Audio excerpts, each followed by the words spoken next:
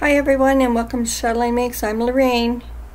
So this is like take 7, 8, or 9, part 1, 2, or 3 of doing this video. I'm trying to make this really short and sweet.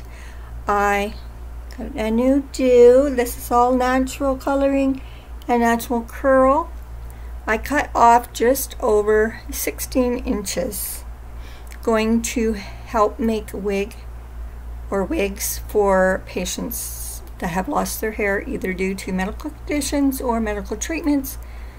As most people know, chemotherapy, most patients lose their hair, and that was my donation. I have a WIP to show you. I'm pretty sure I showed you my diamond painting the last video. So I'm still working on my baby sweater, the baby Sunnyside. I've divided for the sleeves and working my way down. So it does have cabling down both sides of the button band. What I've done, I got smart and I marked on down my button bands when I did the buttonholes on the one side. On the other side, the other end, I put stitch markers for where I need to put the buttons. Good idea, people. I don't know why I didn't think of that like a long time ago, because I hate figuring out where to put the buttons. So there we are.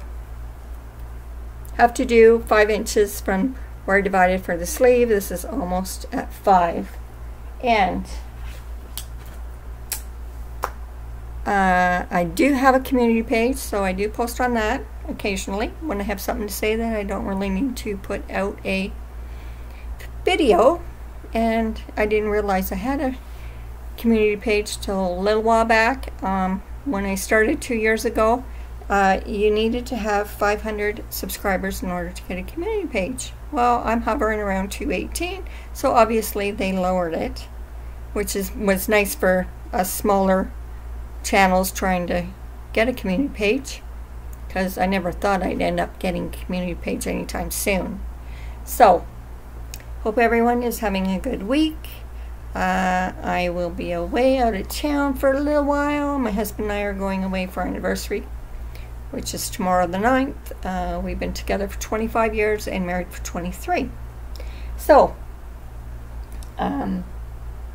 like I said, hope everyone is doing well. So I'm going to sign off. As my usual, don't forget to stop and smell the coffee and the roses, the flowers. So this is Lorraine from Chatelain Makes saying bye for now.